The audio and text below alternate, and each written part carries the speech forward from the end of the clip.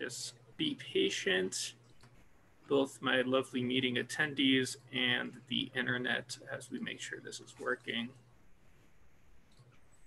Let's see.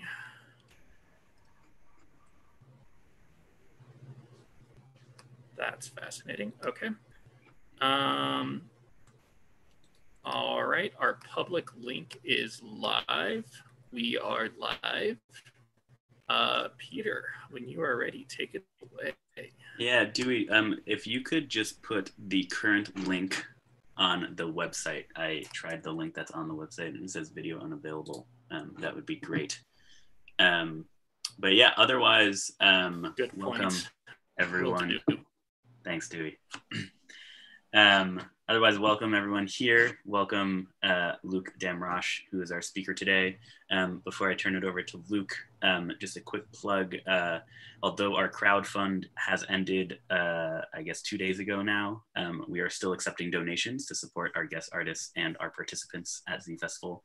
You should be able to find a link below in the YouTube chat. And please, we appreciate all the support that you can send. But without further ado, Luke, welcome and take it away. Thanks for having me, and thanks again to Shoshana and Peter for some really good advice when I was working on kind of a draft of this. It was really helpful, so thank you. I'm gonna start off with just like a little kind of mini slideshow thing, but then instead of doing too much just throwing information at people, I want to definitely keep it pretty conversational and just cover a bunch of stuff that I think will probably be on most people's minds, and hopefully some things that'll be helpful, especially with zFestival. So I'm just going to share this to get started. Everyone see that? Great. So this is me. And this is also me. And I am for those of you who haven't met already, I am a recording engineer and I do mostly acoustic music recording, a lot of new music and a lot of classical stuff, kind of a mix. And I live in Boston. I work at Harvard and I do freelance stuff all over the area. And today I thought it would be good to talk about instrumental sound radiation patterns, kind of needlessly technical way of calling that what it is, but it's obviously really important for home recording. Room acoustic stuff, also extremely important. Some microphone considerations, and then also bunch of technical stuff. I'm open to talking about whatever is on people's minds, but just I definitely want to address that because I'm sure everyone is dealing with it in their own way to make these recordings happen and all that sort of thing. And then to break things up, I want to do like a little Q&A sort of at the end of each little subsection and keep it kind of moving and not too lecture-like. And then if there's a little time at the end, I may go into some detail on some pretty nerdy stuff that I've been doing lately, but which maybe is interesting to some people. And before I go further, I also wanted to quickly make this point that Peter, I think, will remember that. So if you imagine this kind of basic categorization of people with sound engineers and opinionated people, it's unfortunately definitely the case that most sound engineers fall into this middle overlap region. And I'm certainly no exception to that, I'm sure. So I'm definitely gonna try to explain that there's like different ways to do things, and what I'm presenting is not intended to be, the only way or the right way to do anything.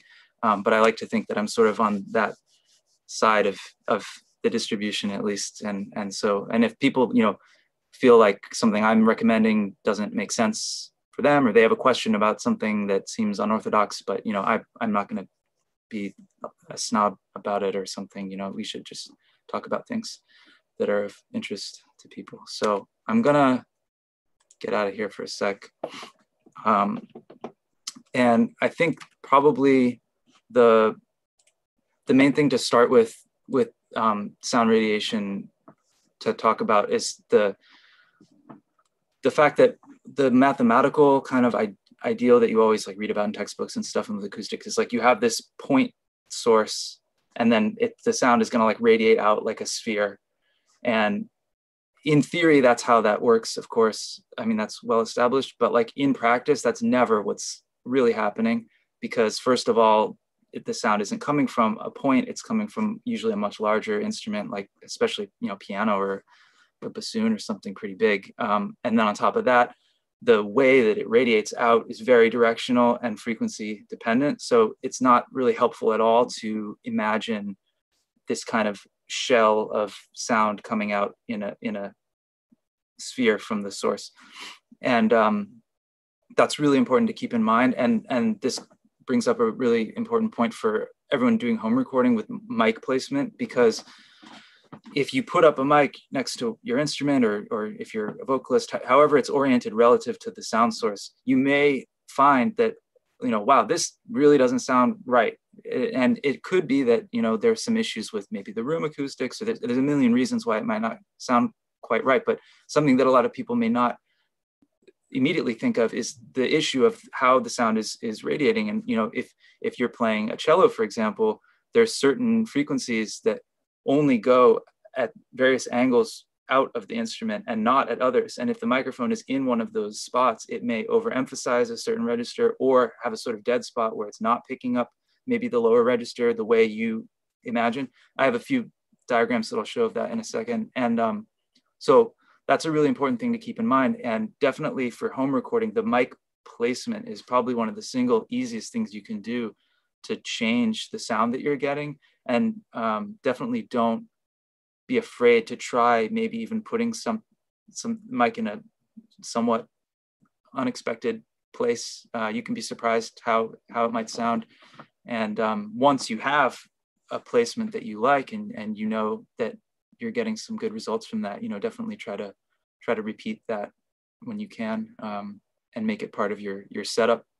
Because that's one of those things where, yes, to a certain extent, if you make a recording and the frequency is a little like uneven in a certain way, like you can EQ, you can do different things as an engineer to try to smooth it out, but it's a million times better to get it right, if possible, in the recording. It'll sound much more natural and be much better. So that's a point I wanted to make.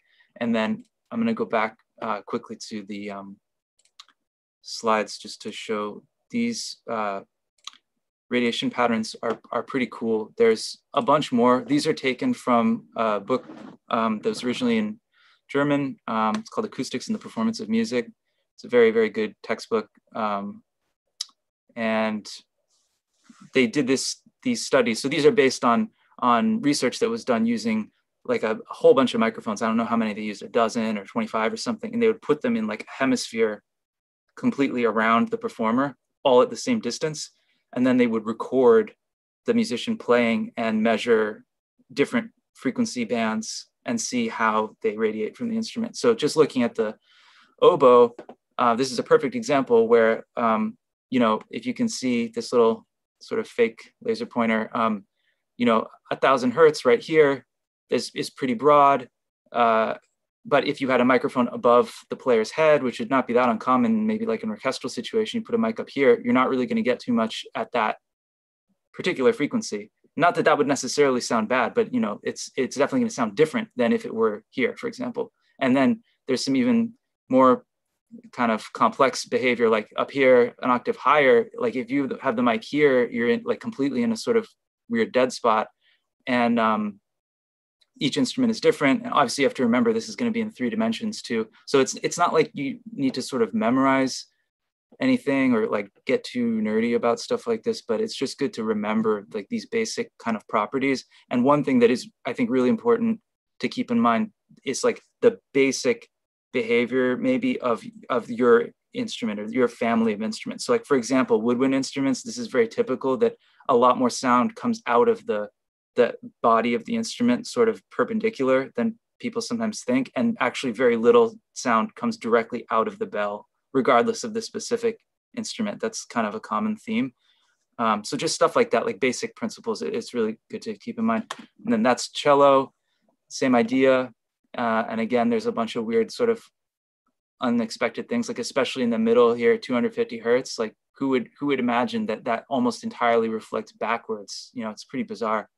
And then not that much higher or lower, you know, it's coming the opposite direction. Flute, similar to the, not entirely similar, but you know, there's some parallels to the oboe. And then again, bassoon, just to compare. And that's pretty interesting too. So you can find stuff like that online pretty easily. And it's really cool just to keep in mind. So that's something I wanted to mention. Does anyone have any questions about that stuff before I go on to anything else? I'm happy to take a second. I realize that might bring up some thoughts for people. I had a quick thought. Yeah. So looking at the oboe pattern, you realize a lot of people do mic above it, and I've done a couple of recordings for orchestras, and it seems like section miking isn't flattering at all to any of the instruments. So how do people reach that conclusion given how many different parameters there are to think about? Yeah, so like in that type of situation, it's extremely common that it's always going to be a compromise, and the absolute number one priority is to get a relatively isolated pickup of the instruments, because the whole point of having like the sectional microphones is so that you can change the balance later. So unfortunately, even if it's not an ideal position, usually if you have it maybe pointing somewhat down and using a directional microphone that's going to exclude stuff that's bleeding in from behind, that'll give you a much more direct pickup of that section. And then even though it's not maybe the most flattering, you're probably not going to use it at a super high level in the finished mix. And like there's all these compromises, which is actually one thing that's kind of cool about doing home recordings is like, yes, maybe it's a little weird and maybe your room isn't the most glorious acoustic environment in the world, but you have like absolute freedom how you want to put the mic to try to get the best result you can. And like for most concert recording, I mean, maybe you get like the main mics, which are usually hanging in the spot you want, but the vast majority of other mics that you put anywhere else, it's like, how do I get a decent sound to have balance control without getting tons of bleed from whatever is nearby? So it's rarely like, an optimal situation, unfortunately. But the other thing to keep in mind too is like, if you look closely at those diagrams, and you can find even nerdier ones that have more sort of slices of frequencies. I mean, there's no one spot where you pick up everything from the instrument. So it's not like no matter where you put it, there's something that's going to be, and it's not like it's going to stick out like a sore thumb or something. I mean, the subjective impression is much more like, oh, it sounds kind of bright here. It sounds kind of like muddier here, like, but maybe you want more like sort of weight or whatever. I mean, it's not like, clearly 43 centimeters above, and in this quadrant, the lack of energy at 750 hertz is unacceptable. I mean, it's like you would never be like thinking in those. I mean, some people I'm sure, but most people would probably never be. Awesome, thanks. Yeah. Luke, there's a question from YouTube that is asking if they want to look up other instruments. Where should they search for? What should they search for, and where can they find more information? Yeah, so that book is great, but it's pricey, and you may be able to find like PDFs of it or through a library network. But if you just Google the phrase like instrumental sound radiation, there's tons of research on this stuff and from lots of different sources, and you can find really good diagrams that are out there. That's how I got those. I mean, they come from that book, but someone just shared them online. So it's pretty easy to find.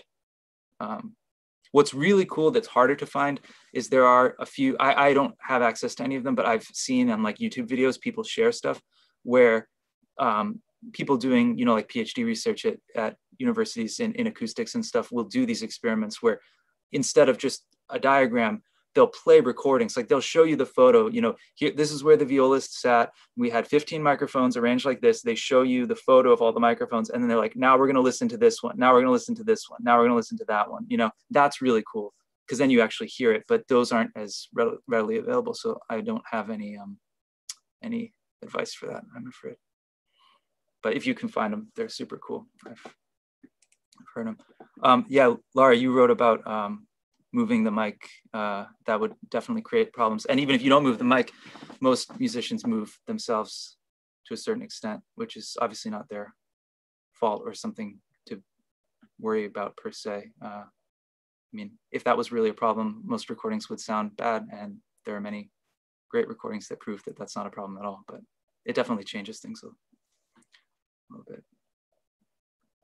Yeah. I wonder if anyone has any other questions about this. I can go over that, but I don't want to go too deep into just this one thing, I think, because it's pretty specific. So, but I wanted to make those points as part of the overall thing. Anyone else have any? No, okay.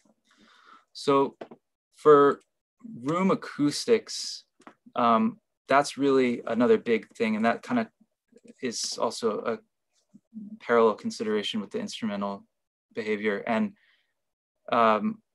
obviously the room is really important, and people sometimes forget, like when you listen to a recording of acoustic music, not like a pop recording, but you know, classical or chamber stuff that's done in the normal way, you're not really hearing a recording of instruments per se. Like the sound of every instrument you're hearing in that recording is really the sound of that instrument plus the sound of that room. And that's good usually if you have a good room. And I mean, the whole aesthetic of the recording, you know, is using the room to help create a sound in a good way. But you know, if you're doing it at home and the room is not ideal, then it becomes more of a negative, you know, variable, and then it's really an issue where you don't want it to get into the recording too much. And the unfortunate thing is that all those, what you're basically hearing when you hear the sound of the room is even if you're not hearing reverb, like this room that I'm in, you know, if I clap my hands, there's no perceivable echo, but just the fact that these surfaces are close to me, there will be reflections that bounce off and come back. They return extremely quickly in a small room, and those get into the recording, and you don't hear them as, you know, echo as such. But typically what will happen is the instrument just will sound kind of small, maybe kind of weirdly tinny, weirdly, you know, boxy or muddy. Like there's all these different words that people use for that, but it's basically an issue that's being caused by the early reflections, as they're called, sort of coloring the tonality of the recording and not keeping it as natural. And part of the reason why it sounds more natural in a really big room is not only like, oh, the beautiful acoustics of the cathedral or whatever, but just the fact that all the surfaces are so much further from the instrument. The direct sound from the source hits the microphone much sooner than any reflections bouncing back. So that's automatically a more neutral, kind of natural way to pick up the sound. So it's partly just like the volume. So for home stuff, it's definitely better to be in your room if you can, that avoids the most problematic stuff acoustically. And I have a separate little thing for the home recording advice. I'm going to give some recommendations on that. But I also wanted to just show this little animation that I found on YouTube, which is pretty cool. This is from a very, oh, that's the wrong screen. That's my notes as such. This one, you guys see that? So this is from a very pricey, fancy Danish room acoustics simulation software called Odeon. But basically what they're doing here is you can see this sort of wireframe model. So they've like mathematically simulated the concert hall. And then in this sub window here, where this little red dot is, they run an animation that shows how sounds would diffuse in that space. And it's a short little clip. And if you just watch this, I think you'll get a sense. It's pretty crazy right here. It's choppy in the original because I think it takes a lot of horsepower and was hard for the person's, you know, computer to like stream it and record it at once. But you can see here the sound bouncing everywhere, and you know, as it changes color, you know, that's presumably the level or the number of bounces. Yeah, reflection order. But I mean, it's a pretty crazy complex thing. You know, it's hard to even like mathematically model how intense that process is. you know, if we like pause this video right now, so it's 185 milliseconds. So it's less than a fifth of a second what we just watched. That all of that is happening, and so it's pretty crazy. It's very, very complex and definitely important to keep in mind. The room is super important. Yeah, the biggest thing I guess that I would say to have, if you can, is the either, you know, bookshelves or shelves or furniture, something that has some absorption and breaks up the surfaces. What would be like the worst possible room would be like a small room with lots of parallel walls that are made of like a smooth reflective material. As I'm sure you guys all know this anyway, but so, and if you can't help but be in a room like that, there's even still a lot of stuff you could do. Like, for example, you know, if you have a bed, you could play facing the bed so that the direct sound from the instrument maybe gets absorbed by something large and soft. You know, it's probably, I can't make a generalization, but could imagine it could be better to maybe be in a corner versus like not like tight in a corner, but you know, the orientation of the corners of the room can make a big impact. Yeah, I don't know what that hall is. It might be any of those, or it might just be some generated one. And it's almost never a good idea in a small room to be at a midpoint between any surface. That's another good rule of thumb. Like if you were going to set up a home studio monitoring setup, you want to avoid that, and the same goes for recording. So that's a good basic starting point.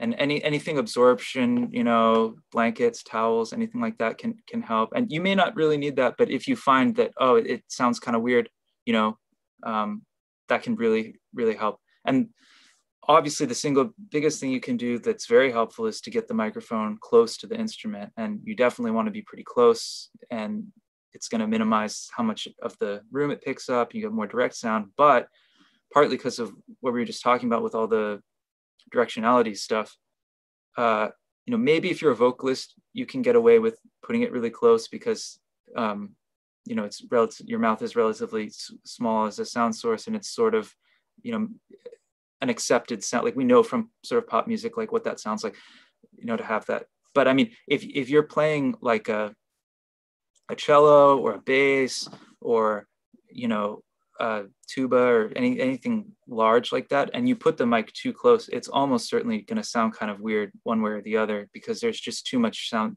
energy coming out from other parts of the instrument that mic is no longer really picking up. So going too close could also be an issue. And I know it's sort of lame to give such non-committal advice, like don't go too far, don't go too close, don't do this, but also don't do that. But it's kind of true. So it's good to experiment. That's what it comes down to basically for everyone. Just make a couple test recordings. It'll be really obvious probably if you change significantly some of the variables, you know, be like, wow, that sounds terrible, I'm not going to do that again. Yeah, room modes, exactly. So I'll pause there again if anyone has any questions on that. There's a lot to talk about, obviously.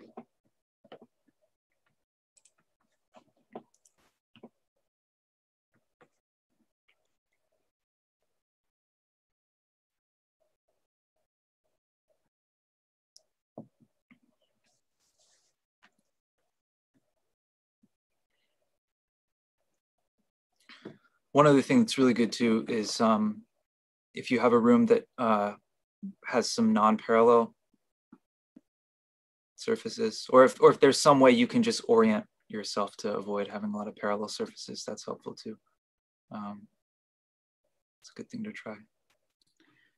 Luke, I'm wondering if you could talk a little bit about recording yourself outside and not in rooms.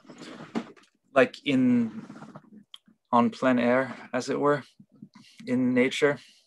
Yeah. That's, I think, going to be an extremely difficult thing for most people, because unless it's an extremely calm day, the level of air motion, even if it doesn't feel like a strong breeze, a microphone diaphragm is so sensitive to that unless you have really good wind protection, you're going to get a ton of like low frequency rumble stuff, which is like my worst nightmare to deal with, to try to clean up in a record. Well, not my worst night. It's pretty bad though.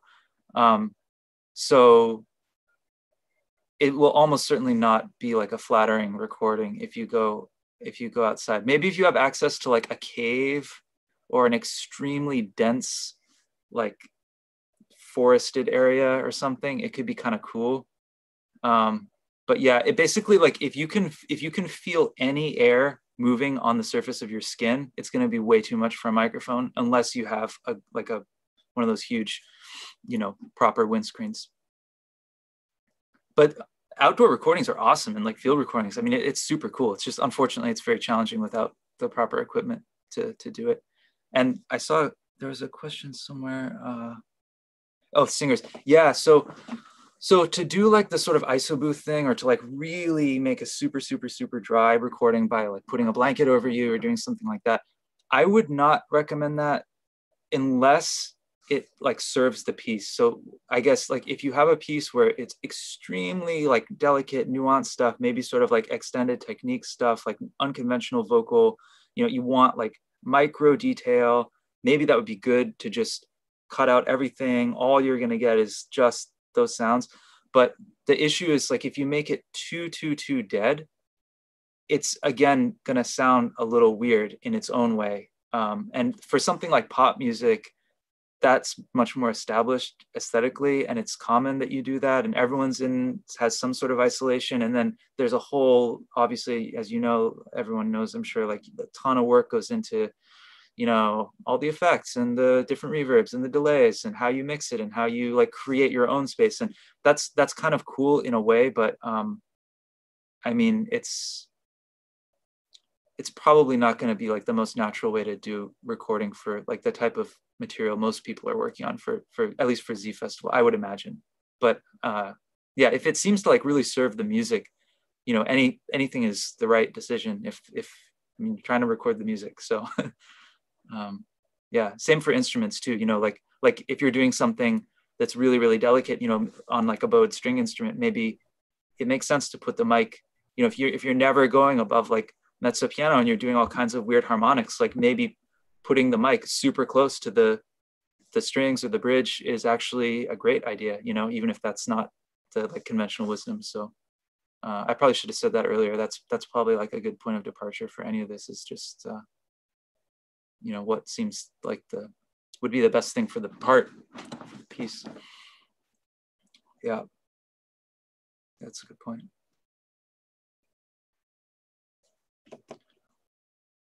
Let me see, do I have? Yeah, I have some more stuff. I think we should probably move on unless anyone has any other questions on room stuff. Cool, okay. So microphone wise, this is another thing that is important, and I don't want to spend a ton of time on this either, but I'm just gonna show a couple important things. Hopefully everyone is able to see that again. So polar patterns, I'm sure people know what those are, or at least the shapes are familiar. Some of these you're unlikely to encounter, like, shotgun. But they're basically the way that microphones here, and many people will have microphones with a switchable selector so that you could put them in different ones of these depending what you need. And so it's important to just, for anyone who has the option to change what their microphone is doing, I just wanted to touch on this because it's super important. And this on the left, I made this little annotation so you can sort of, if you haven't interpreted one of these diagrams before, this is sort of how you read it. So you picture this being the front. And so omnidirectional is obviously picking everything up from all around. But for example, a cardioid is most sensitive at the front, somewhat less sensitive at the sides. At the very back, it's almost completely deadened to any sound coming from that direction. So, and the point I want to make the analogy I wanted to make is that if this feels sort of unfamiliar and like, how do I know which is which and what's better? It's really, it's not a perfect analogy, but I think it's really intuitive to think about polar patterns as being kind of like focal length for camera lenses. So if you imagine like this is a series of photos that are all taken from the same spot, but just with different progressively longer lenses. And you can see obviously how, you know, the 18 millimeter is super wide angle, and then the 300 millimeter of that barn is like dominating the frame, even though they're all from the same location. And so it's kind of the same idea with different microphone patterns. Depending on how widely they pick up sound or how narrow, you're gonna sort of get that same effect of like spotlighting just, you know, what they're pointing at, for example.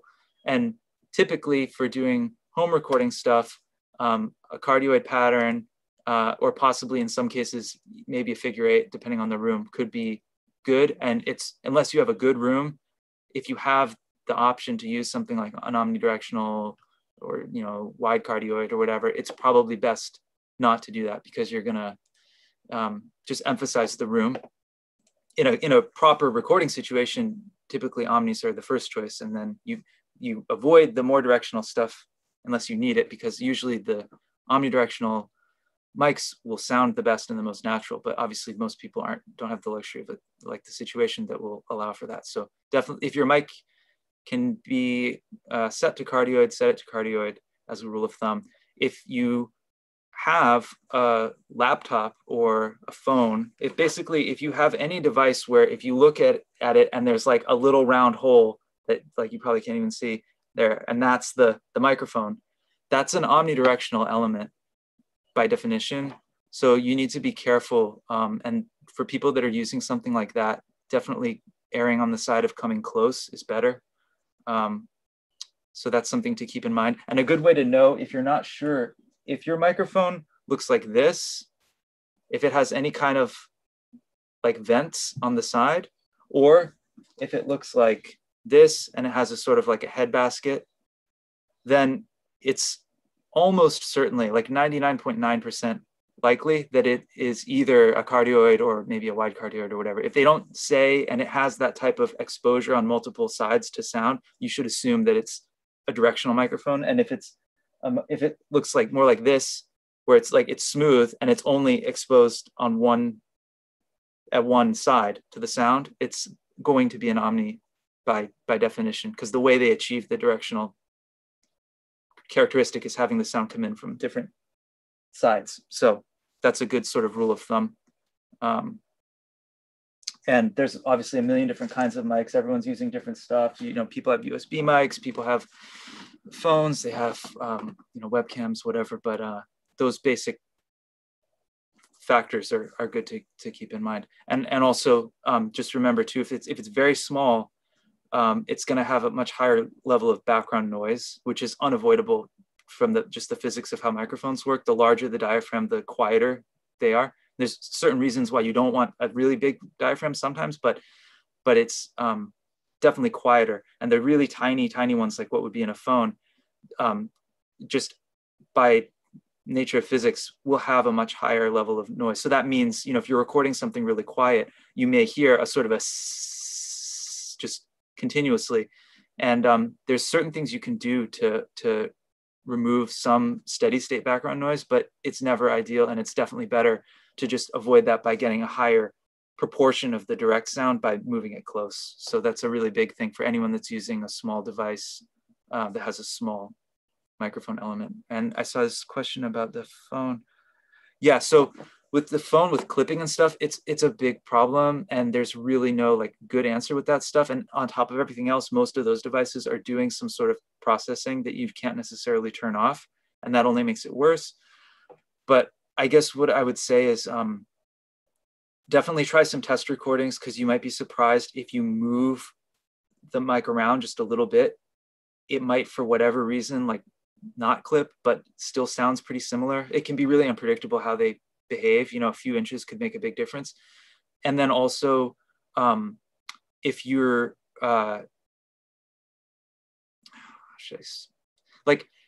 if you're doing something percussive, like there's someone was sharing a toy piano recording. If it clips just on like the initial transient of the toy piano, it might not sound great, but that's not the end of the world, especially if it's something that's primarily like a noise, broadband noise pulse. I mean, obviously that wouldn't be ideal if you're doing a recording, but like for the purposes of getting the best we all can out of this situation, that's not the end of the world. But so to put that another way, as an engineer, I would rather get a recording of a toy piano that's as clean as possible from a phone where there isn't a ton of background noise. It sounds pretty good. And then on all of just the very highest peaks, it clips a little bit. I can work with that. But if it's clipping like whenever it gets loud or something, obviously that's a huge problem. And those kind of longer duration distortions are really hard to get around. So definitely, yeah, avoid that if at all possible. Also, if anyone is doing something with a phone or another device that maybe doesn't have like the best microphone, and they're doing anything that produces wind, especially vocal, but I don't know, maybe even if I don't know if anyone here is playing like a wind instrument where they might want to have it really close. You could theoretically maybe put like a little bit of a thin cloth as a sort of makeshift pop filter to keep that wind from doing too much damage. That may or may not be a problem for some people, but yeah, phones are tough. Is it better to record closer to built-in computer? No, so built-in, for all intents and purposes, a built-in computer mic is a phone mic. Like it's the same basic, and the same goes for web, like a phone, a webcam, a laptop, a tablet, any of those consumer electronic devices are going to have like a really small, somewhat noisy microphone that you should probably be as close as possible to without causing distortion and problems to get a clean recording. That's like a good rule of thumb. And then people who have like a USB microphone or using like a regular, studio style microphone with an interface, or if you have like a Zoom, like a portable recorder, something that has like more of like a mid-range sort of tier of microphone, that can be much more sensitive, and you're probably better off coming away a little bit, and you don't necessarily have to make that compromise. And then at that point, you're probably thinking more about like the room and stuff like that, So I don't know if anyone has any other questions about that. I can imagine there's probably a lot of microphone stuff. I want to just let people, if anyone has any thoughts, questions, there's a lot to talk about there, so. When looking to buy a microphone that's not crazy expensive, like what should you be looking for, maybe depending on your instrument?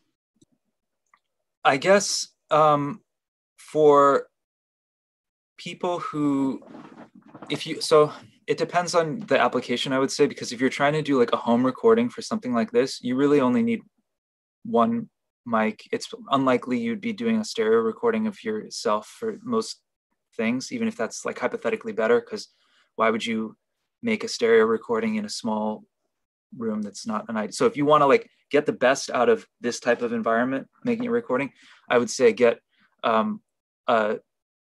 something like an Audio-Technica or Shure. There's a bunch of like, they're not cheap, but they're not super, super expensive.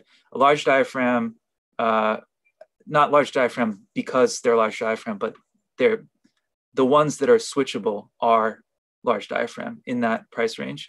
And the flexibility of being able to switch the pattern is really valuable for home recording. So that, and they're going to be pretty quiet mics if you won't have to worry about it. Like it's a night and day difference if you have a mic like that compared to trying to use a phone or something.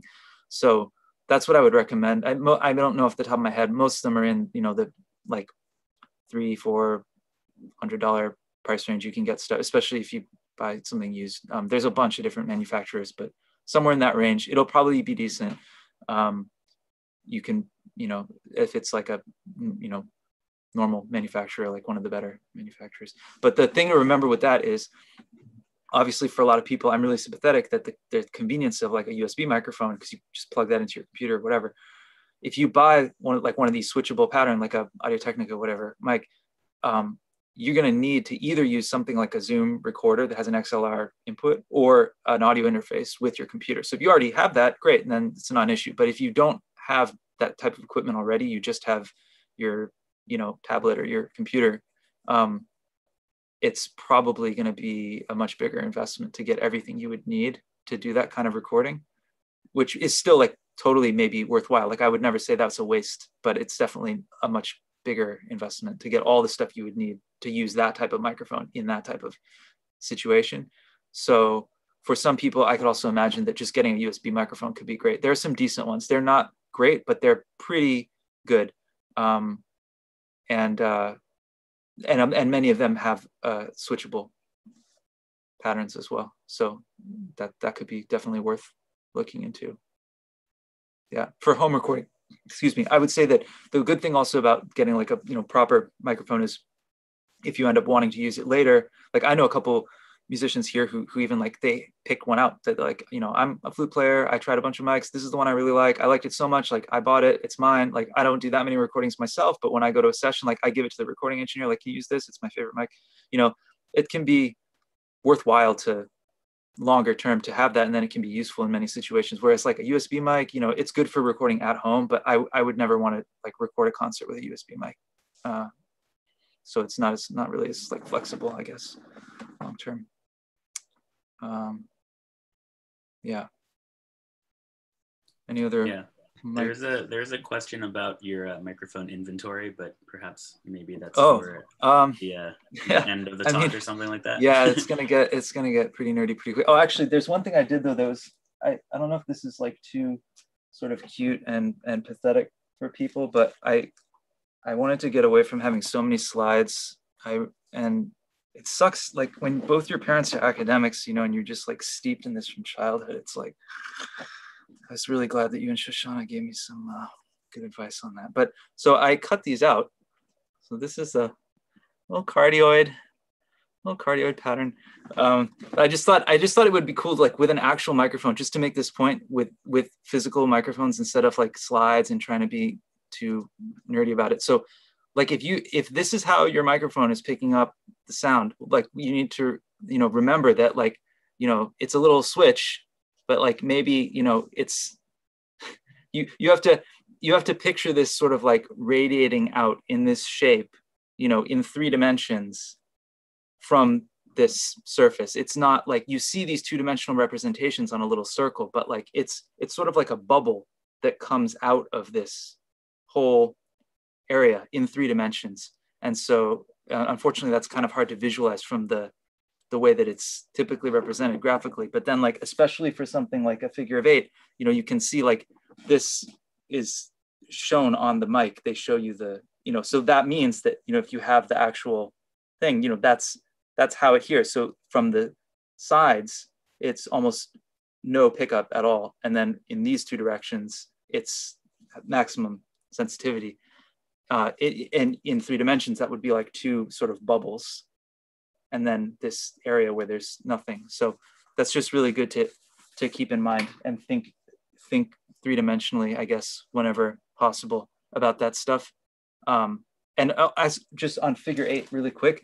So people very, very rarely use figure 8. They don't really know what it's for. Why would I do it? It's like confusing. It's weird. There's like this polarity thing, like one lobe is positive and there's mid-side recording. Like, I guess that's cool, but it's so nerdy. Why would you do that? But just having a figure of 8 mic can be super useful for something like home recording. And the reason why is if your microphone is switchable and you have that, many of them will have that option. The reason is it picks up the least reflected sound of any pattern in the whole like sort of vertical plane. So like a cardioid doesn't pick up anything from the back, but if you're in a room like this on the sides, and if it's facing this way, in the sides of that microphone, it'll still pick up ceiling reflections, it'll still pick up floor reflections. If you're using a figure of 8, which would be oriented like this in the room, and your instrument is here, this lobe will pick up the direct sound of the instrument. This lobe is a problem, but you could put like a blanket or something around the back to try to reduce the pickup. And meanwhile, you have the whole axis here of the floor, the walls, the ceiling in a total dead spot of that mic. So even though the way it hears is like a little bit unintuitive, it can actually be one of the best for like a small room if you just take a little time. So I just want to mention that for people that have that option. Yeah. Microphones. Okay. Yeah, is there any other pressing stuff on that? Does anyone have any? Oh, modular octave. Yeah, so SDC, if anyone sees that in the chat, so that means small diaphragm condenser. So like, for example, like this is a large diaphragm condenser, this is a small diaphragm condenser. So the membrane in this is about 1 inch wide. The membrane in this is like, 15 or 16 millimeters wide, whatever that works out to in inches. And the advantage of the smaller diaphragm mics is that they usually sound better. They're more accurate. They respond more sensitively to the pressure variation, but they have higher noise, and it's harder to design them to have switchable patterns. So you rarely find one that's switchable. So that's why that one that you mentioned, Corey, in the chat, the Octava, they're modular. So, which this is as well. So like you can unscrew this from the body. And so like this is an omnidirectional capsule, but like you can buy others that have a different pickup pattern and then screw them onto the body. So it's almost like with camera lenses, that same analogy. And the Octava ones, those are quite good. Like I don't own them. I've heard many recordings with them. They're pretty respectable. They sound pretty good. Those are good, but there's a lot of other things out there that may be equally good. Those I think have like a ton of sort of like name recognition in like the home recording world because they're like a good budget option. So people always talk about them, but just so anyone who's watching this is aware, there's lots of other good options that are comparable. So like one that I do have, which is kind of same idea. This is a Shure microphone. It's not super expensive. These are a few $100s, and this is Omni. It's a small diaphragm condenser again, but it has this sort of collar that can rotate. This is actually a copy of a design of a much more expensive German microphone. And in this, you probably can't see, but that's the Omni mode. And then if you rotate this, it becomes cardioid. And the way that works is a little, you can't see, I'm sure, in the webcam, but a little like collar goes up inside of here and blocks off these vents. And then that changes it from being an Omni or a cardioid. And so that's really good too. And it's convenient to have it in the same body, and they sound perfectly good. I mean, they're not like my best microphones, but you could get a really good recording with them. You could use them on anything, so those are worth looking into. There's a bunch of things sort of in that price range that do the same kind of thing. So I would definitely recommend doing some research. There's a ton of stuff out there. I would stay away from any kind of small diaphragm microphone that's very cheap. Like Rode makes some mics that are actually really pretty respectable, but then some like really budget mics that look kind of good. And like you can see a million like nice recordings on someone's website with like these, or how great they sound with like the Brisbane Symphony Orchestra or whatever. But like there's no way to get around the fact that like those smaller mics, it's a lot harder to like make them quiet, make them really sound good. And like the really expensive ones are kind of justified for why they're really expensive. So if you're gonna try to not spend too much, I would say it's probably gonna sound better if you get one of those, like Shure or Audio-Technica, or like switchable larger diaphragm microphones. They're easier to manufacture, and it's probably gonna be a better sound as a general rule of thumb.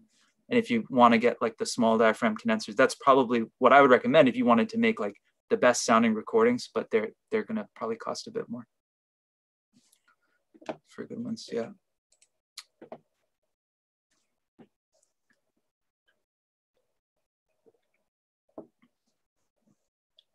Oh, I should also mention, I'm like on my email all the time. So if anyone like has questions that come up later or whatever, feel free to email me. I think about this stuff all the time. I'm happy to give a little, advice if I can or whatever. So I guess I'll finish up then. I have the last little segment was talking about different recommendations for home stuff. We already covered some of this, but there's just a few other points I wanted to make. So the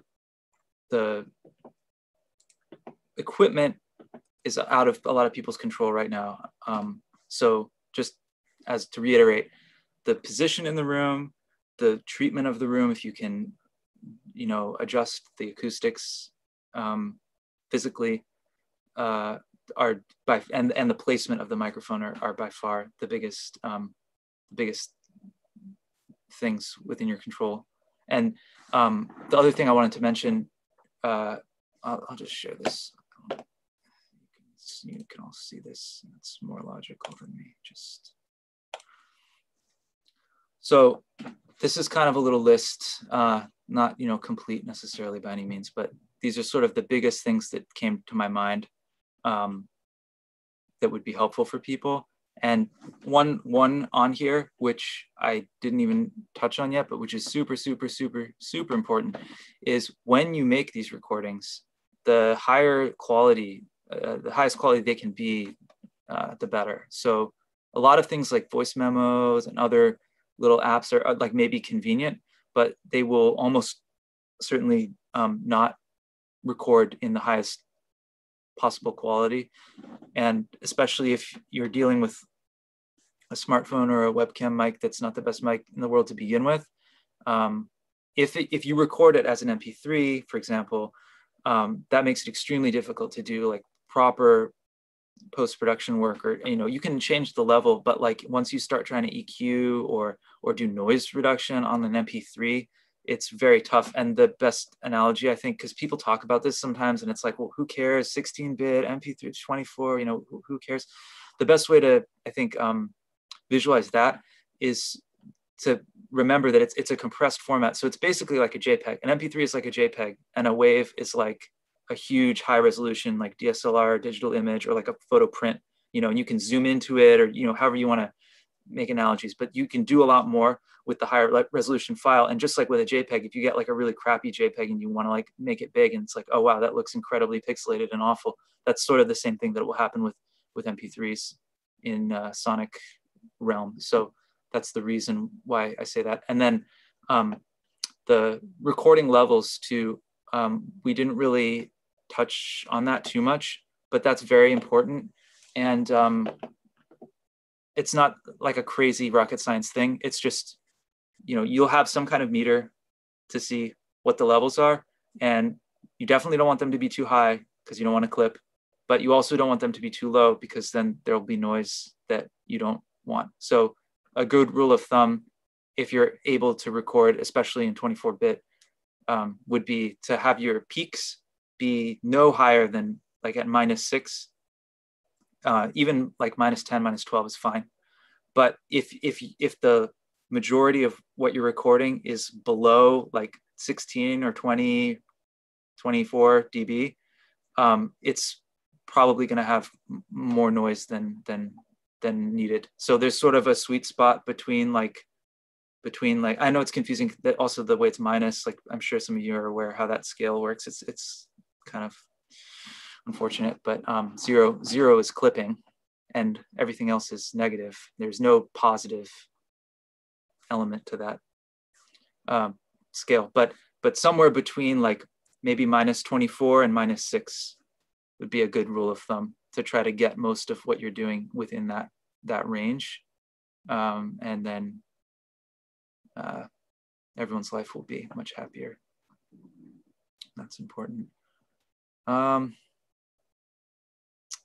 Yeah, I think I'm gonna stop there with like formal stuff. And then if anyone wants to talk more, I'm happy to, if anyone has more questions and stuff, but it's a lot already. So yeah, thank you, Peter and Shoshana for having me. And definitely, I'll put my email down in the chat. And anyone should feel free to reach out. Email, I'm on the zFestival Slack too.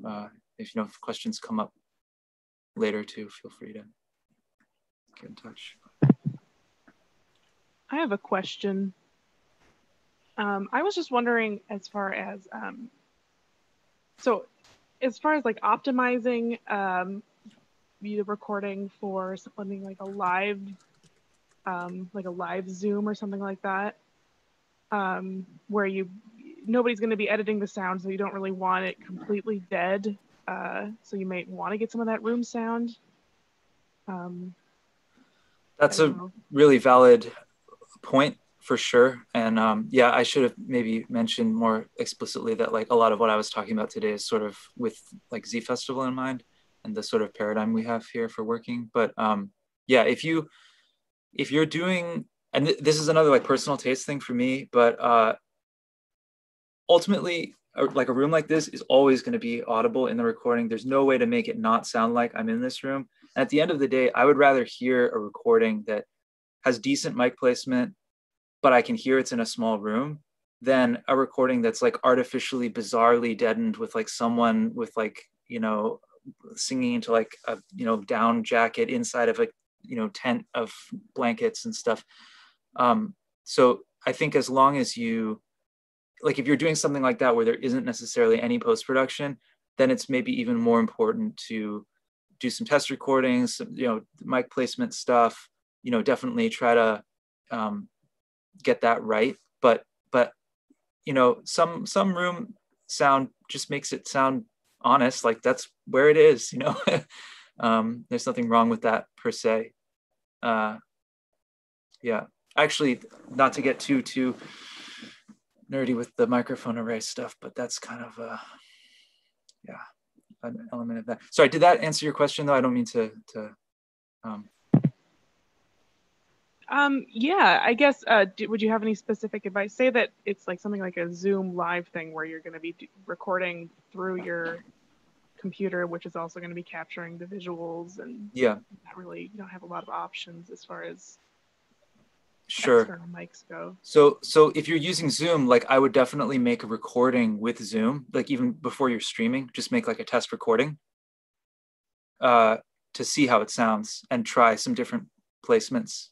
And anyone else who's, you know, participating, if they can, ideally should do that and see what works best.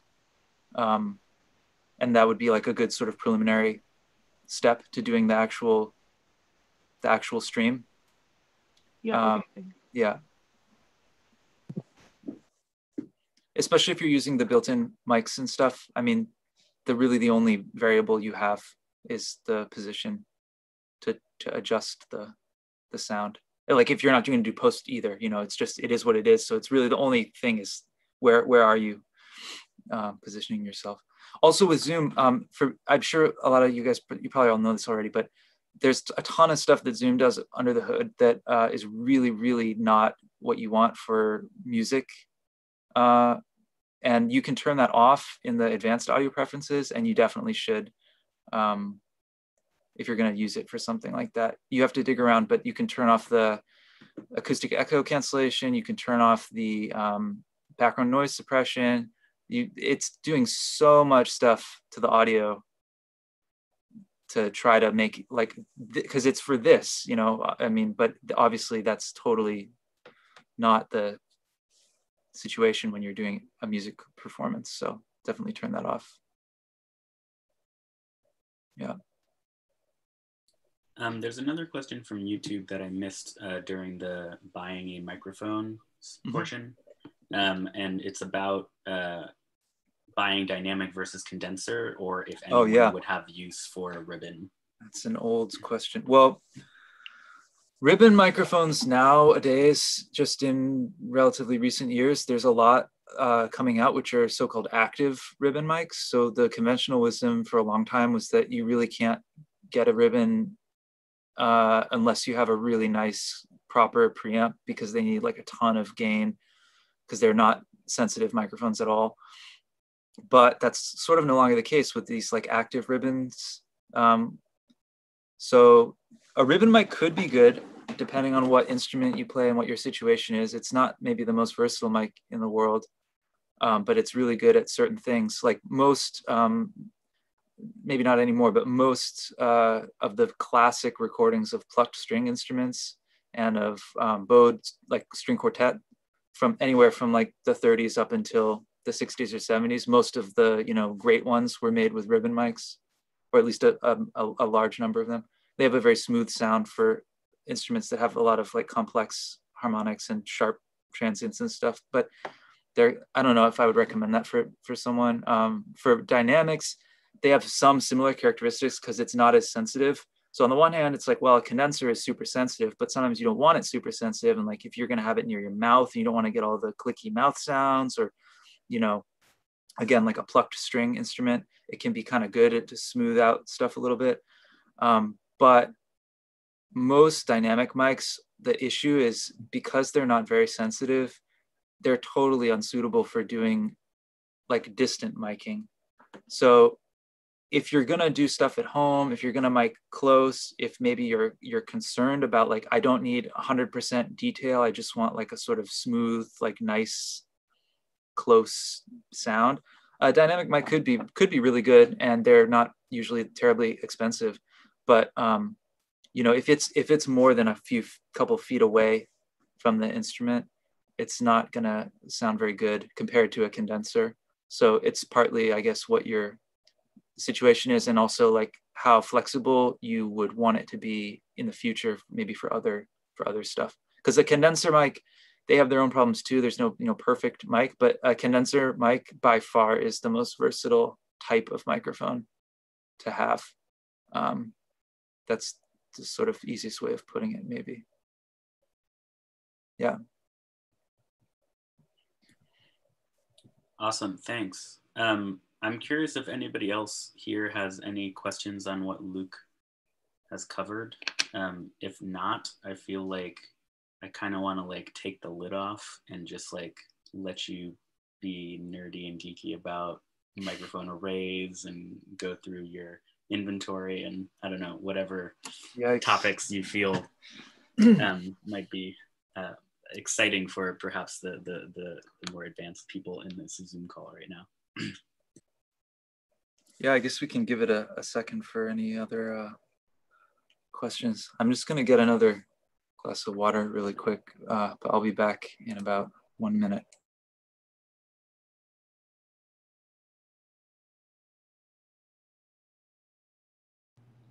Everyone encourage him to be really nerdy. Yay. Because it's great. Yay. He's like worried that people won't be interested, but it's really fun.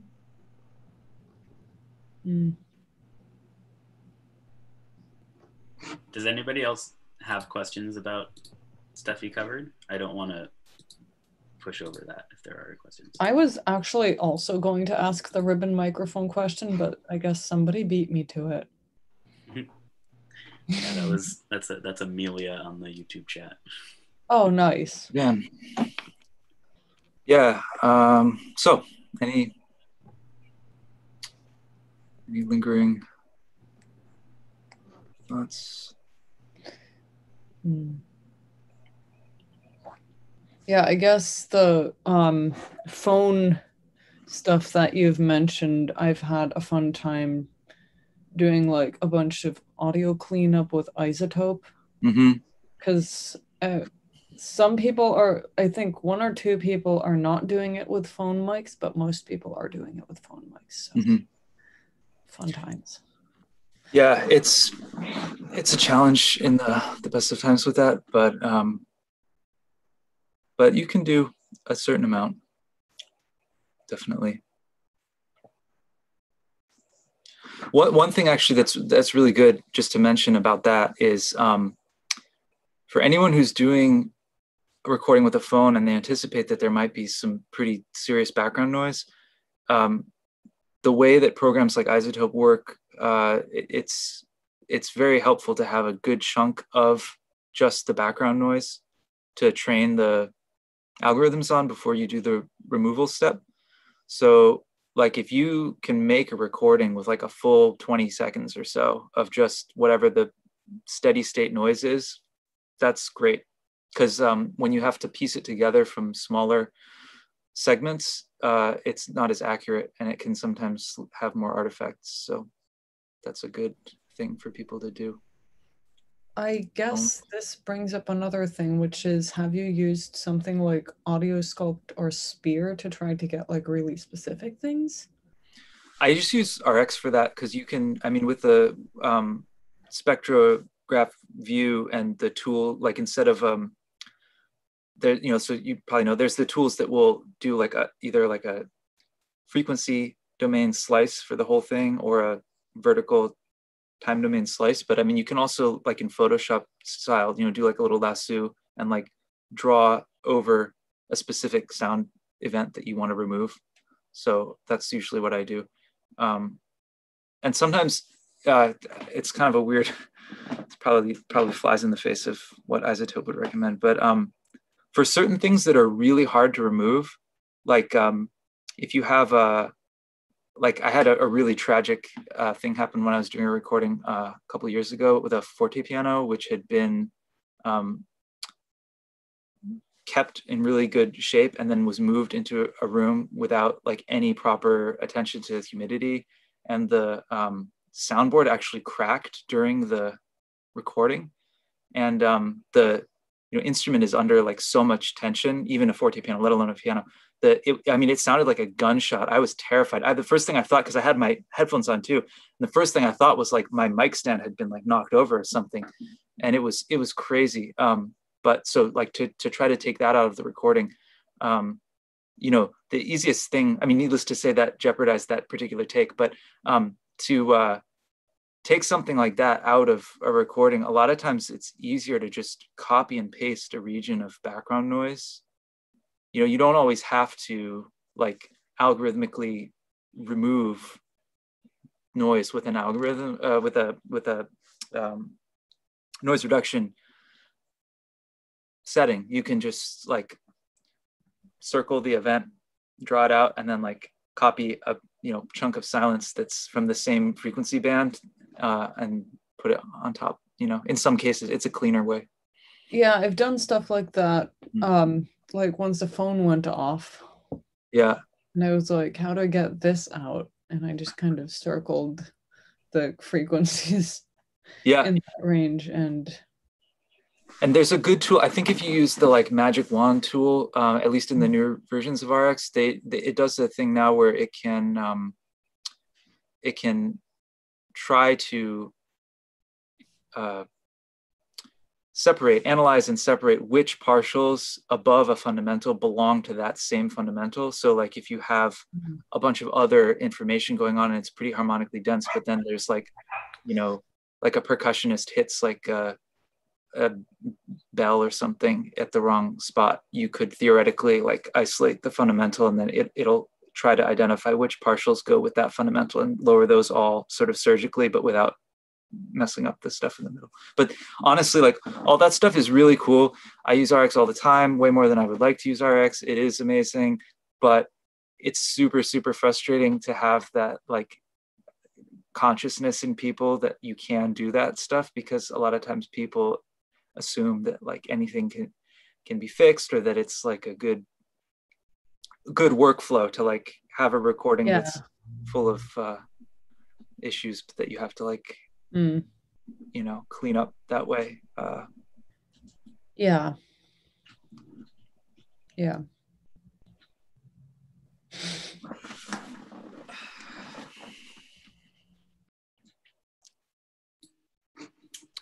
Well, so microphones, that array stuff, yeah. Well, so the basic idea, this is like an ongoing, I have one or two photos of this. Maybe that would be most helpful if I just show a couple things really quick.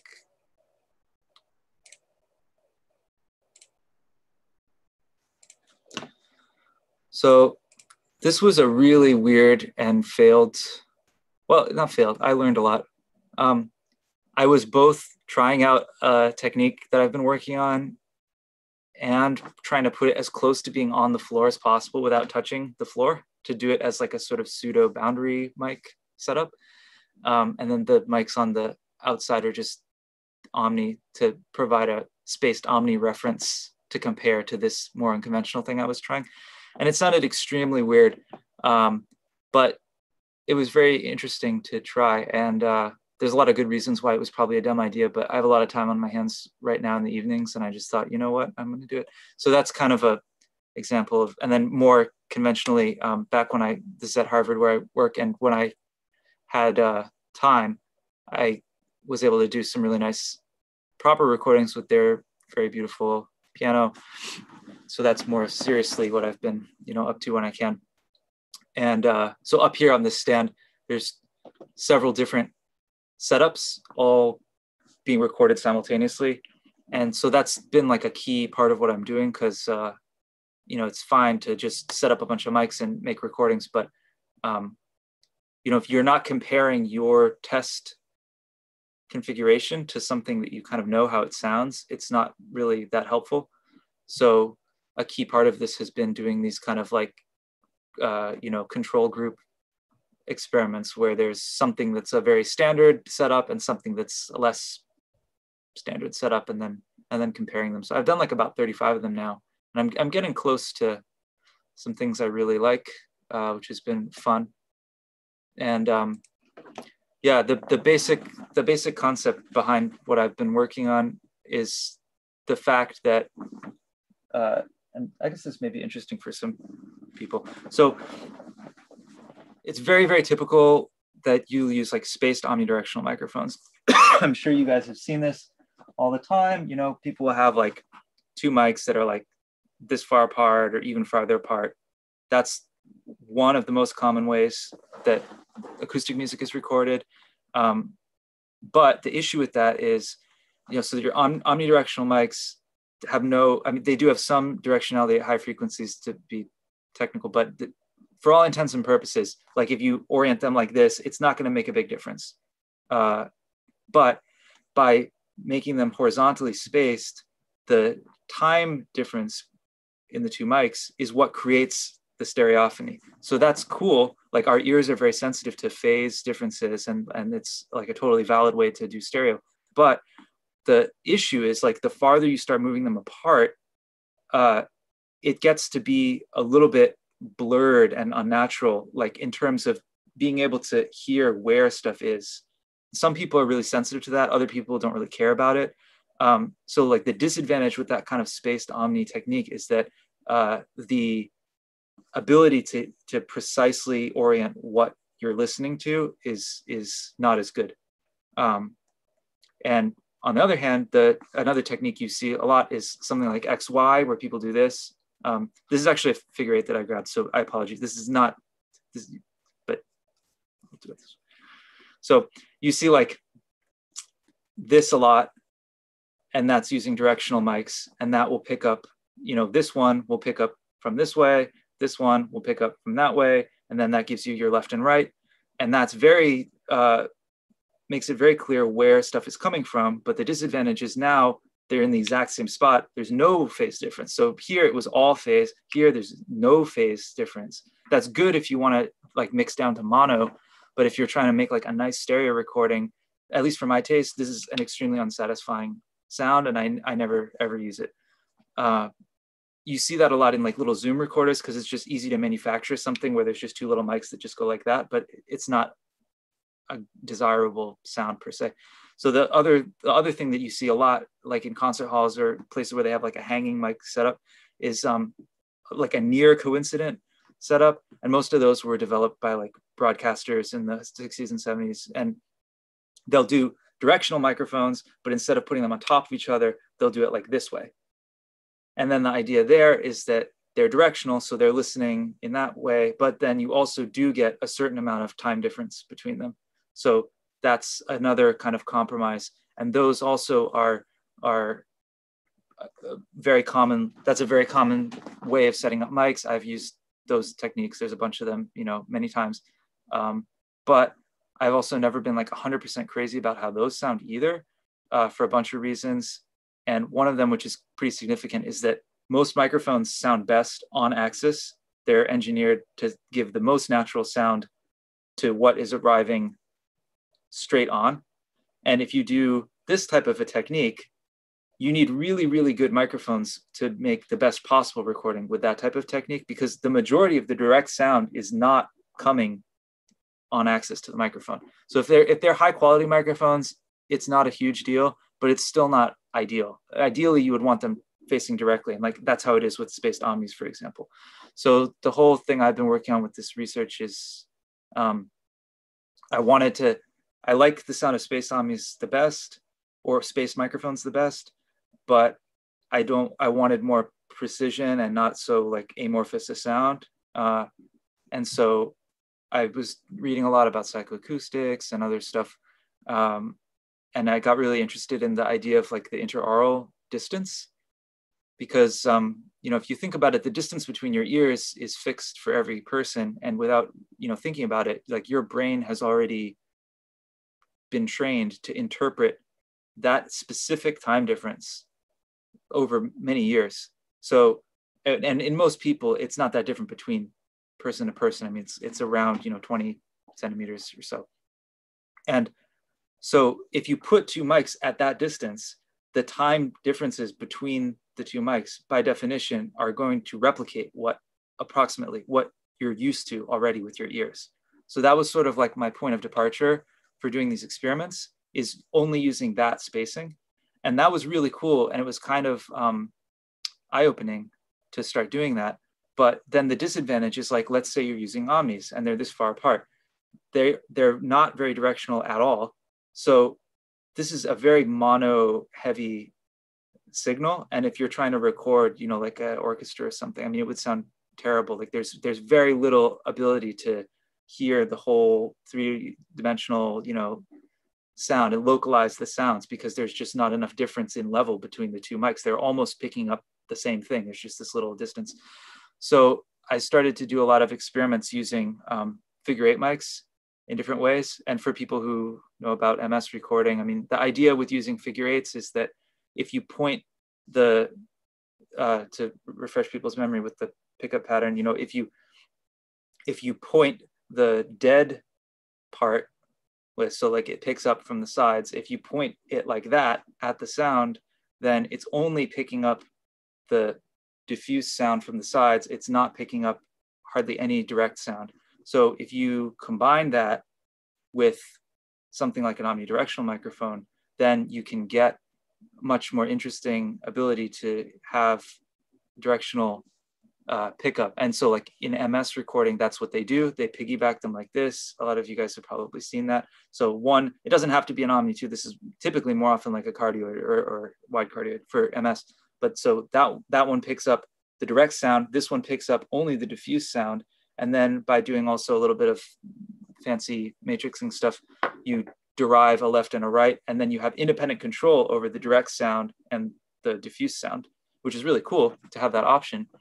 And so that was sort of my approach. So I basically just done a million different ways of combining not just omnis, but other mics with figure-8 mics, where they're on top of each other, where there's like two figure-8s with a mic in between them, and they're sort of sharing it, like all different combinations just to see what works best. Because I'm not aware of a lot of research on this, and it's so empirical anyway. So I just try to do my own kind of little studies on it. But it's pretty interesting, and I'm getting close to a couple that I think are really promising, where I've compared them to ORTF, I've compared them to MS, I've compared them to spaced omnis, and I like the ones that I'm experimenting with more than all of those, at least for my taste. So it's pretty cool stuff, if that's your cup of tea, I suppose. But I should probably not talk more about that now. I think that's like more than enough about how that, I mean, unless like, does anyone honestly want to hear more about that?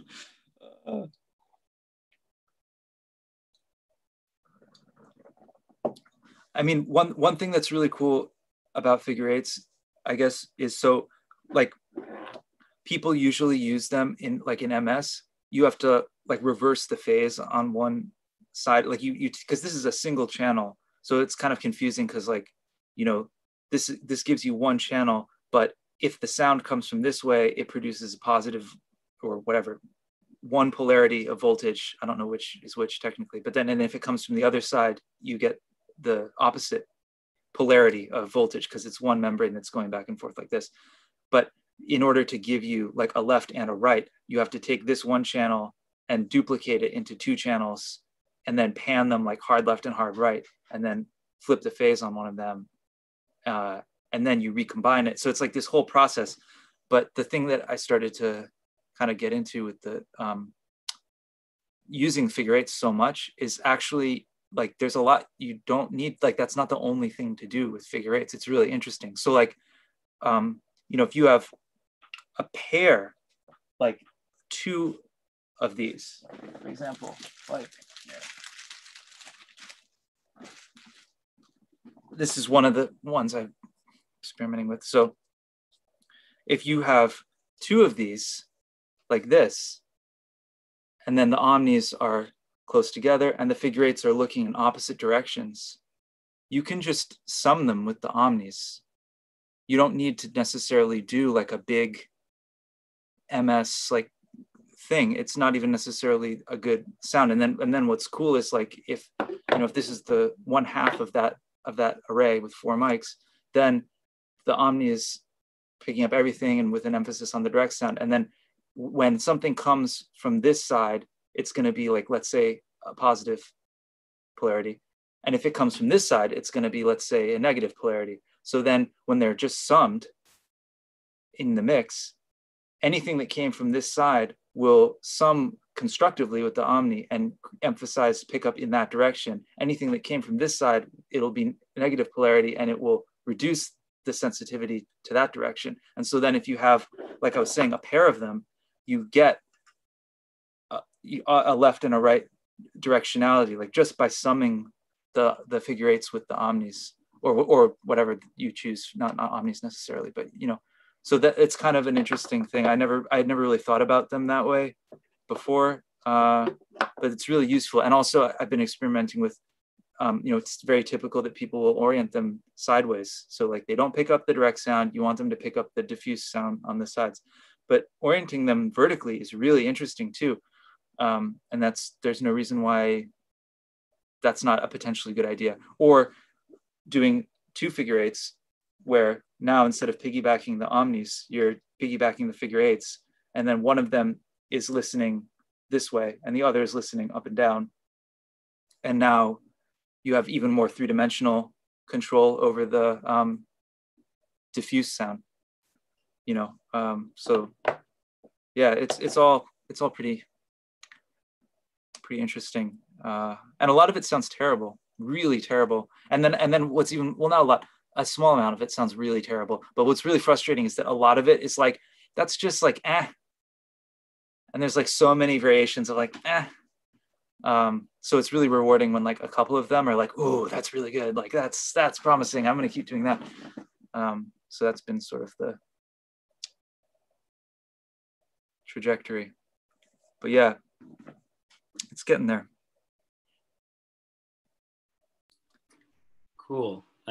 Well, thanks so much for that, Luke. I think we're going to take down the live stream now, and we can, I don't know, maybe take a short little bathroom break or something, and then come back and field some more questions.